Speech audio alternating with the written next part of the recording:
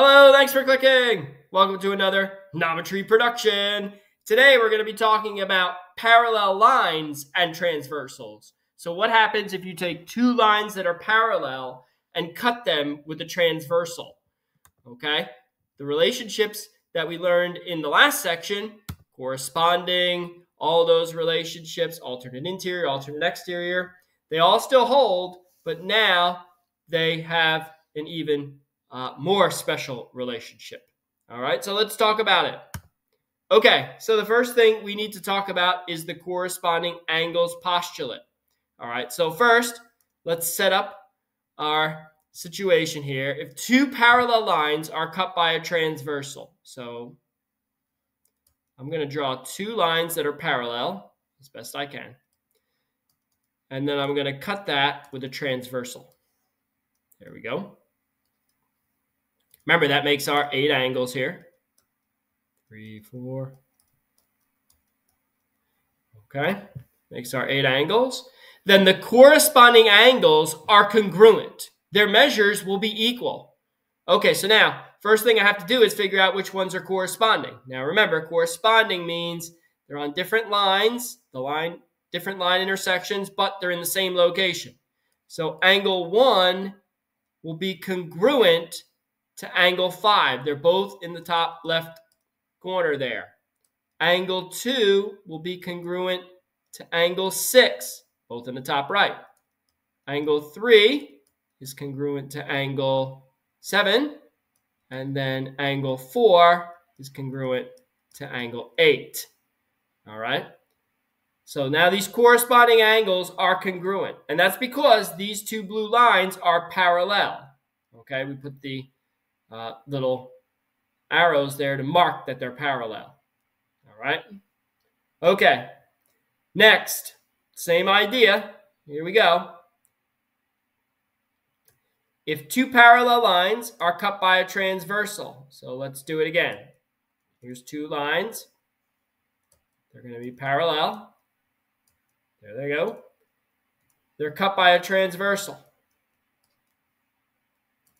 Then let's mix up the numbers a little bit, okay? We don't need to keep the numbers the same. 1, 2, 3, 4, 5, 6, 7, 8. I don't know. Doesn't matter.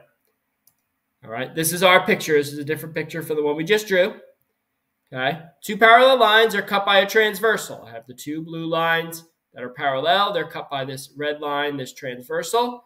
Then the alternate interior angles are congruent. All right. So where are those alternate interior angles? Okay. So we're in between the two parallel lines, between the two lines. Okay. Remember here, this is my interior, right? So the alternate interior angles are congruent.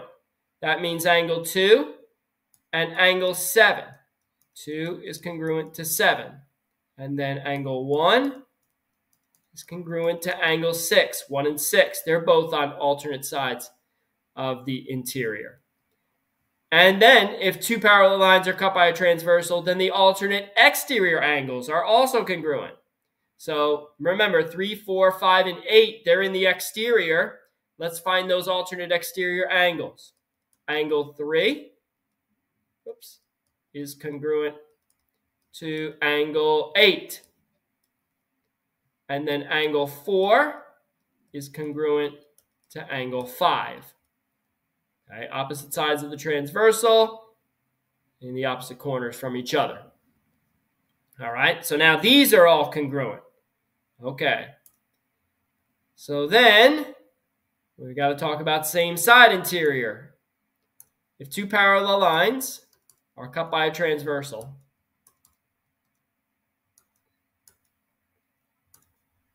there it is, two parallel lines cut by a transversal, then the same side interior angles are supplementary. Again, we'll change up the numbers a little bit.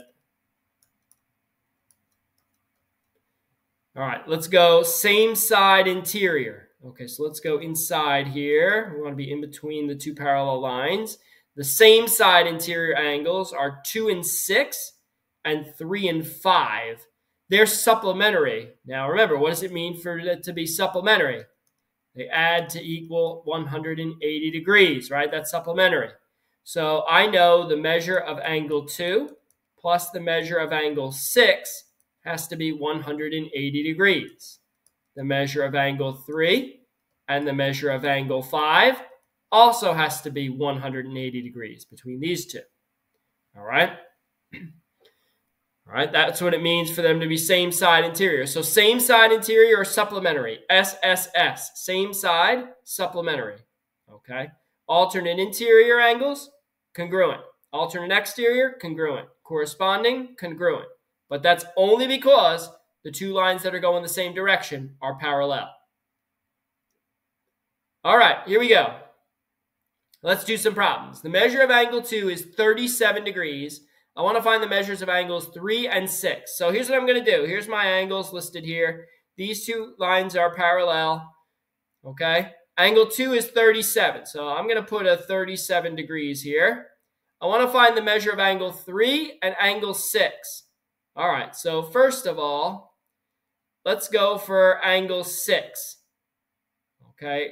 Here's angle 2 here in the top right. Angle 6 is also in the top right, okay, of its respective line. So these two angles, 2 and 6, are corresponding.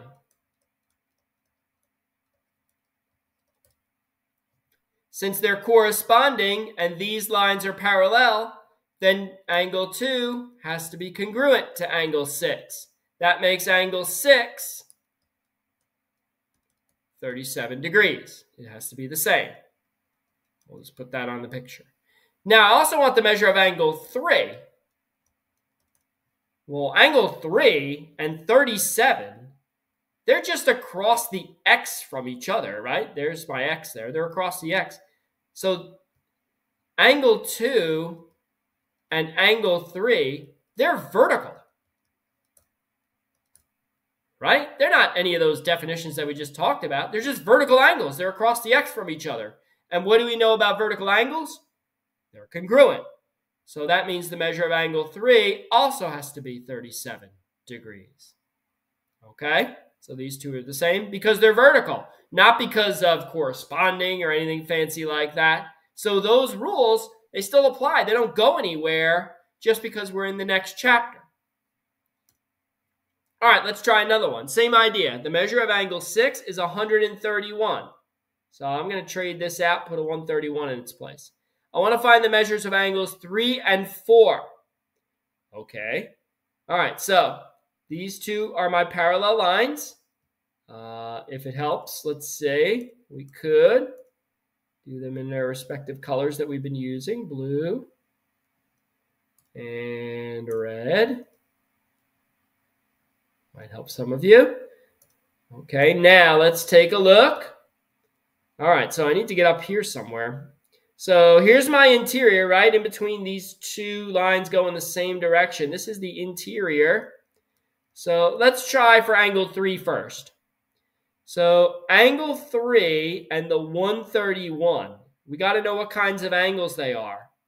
They are both in the interior, and they're alternate from each other. So these are alternate. Angle 3 and angle 6 are alternate interior. And since these lines are parallel, angle 3 is congruent to angle 6. So that means if angle 6 is 131, then so is angle 3.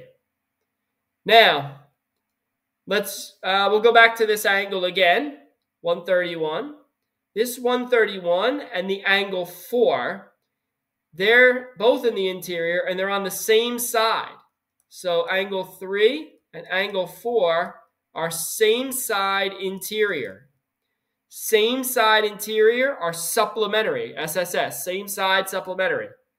Okay, so we know angle 3 plus the measure of angle 4 has to be 180. So if we know one of them is 131, we're going to do 180 minus 131. Make that a 10, borrow, make it a 7. 49 degrees. So the measure of angle 4 is 49 degrees. So you need to know the relationships between the angles, okay? Not just how to name them, But what is their relationship? Are they equal? Are they supplementary? What's the deal with each pair? All right, finally, let's go find the value of some variables here. So we have two parallel lines, this one and this one, cut by this transversal. All right, so here's my two parallel lines going the same direction. So here's my interior.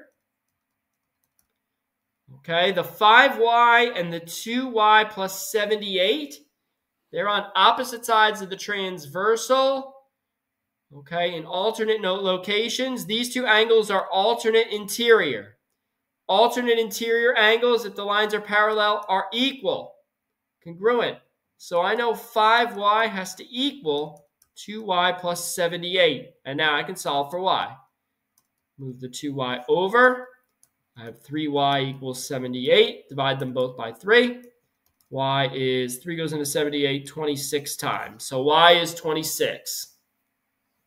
Okay, and the one over here, here are my two parallel lines.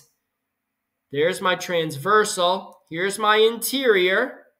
And now these two angles, they're on the same side of the transversal. So that makes them same side interior. So they're supplementary. Supplementary means they add to 180. So I know 3n minus 47 plus n plus 7 has to equal 180 degrees. They got to add up to be 180. All right, let's put the 3n and the n together. Gives me 4n. Combine the like terms. That's a negative 40. 180. Add the 40 on both sides. Let's do it. We got 4n equals 220.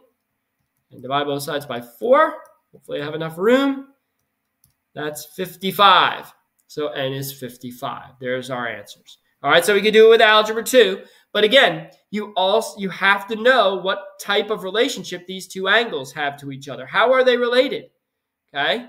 And then not only what are their names, but how are they related to each other if the lines are parallel? Are the angles congruent? Are they supplementary? What are they? All right? And that's it. As always, thanks for clicking.